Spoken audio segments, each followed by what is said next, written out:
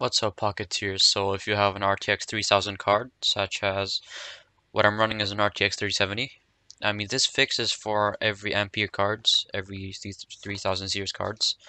So if you open up F1 2019, it'll show up this problem. Let's wait for it. There you go.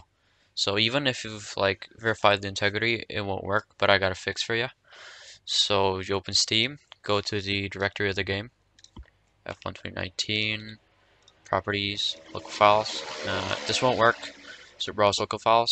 So you gotta do just it's pretty simple. So you just gotta delete these files. Like these two files are the thing, the DLL files.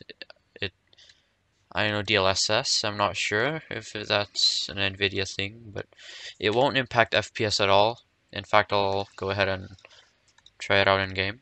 So it won't matter if you want DX11 or 12. Just max it out, use the best possible scenario because it won't really matter.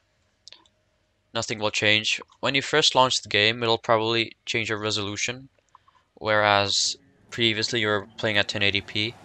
The game might switch to like 720p, but you can change it back and it won't matter. It'll be all normal. You just gotta delete those two DLL files. Not sure if that's an NVIDIA thing. It sounds like an NVIDIA thing, but I'll just go. I'll just play the game. Time trial. Let's go Ferrari. Okay. Let's go Austria. Try art. So main menu doesn't really tell anything. So let's just go into the game to test it out.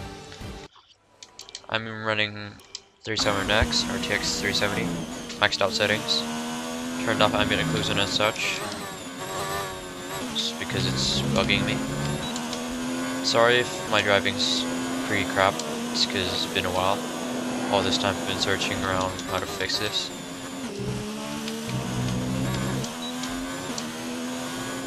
So yeah, let me just turn on Amazon Afterburner real quick. There you go.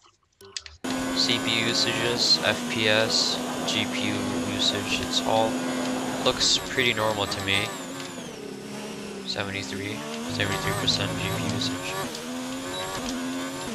It's refreshing to get back in this game after a while. 200 FPS, again, 3070, Ryzen 7 37X. Over 200 FPS even on maxed out settings.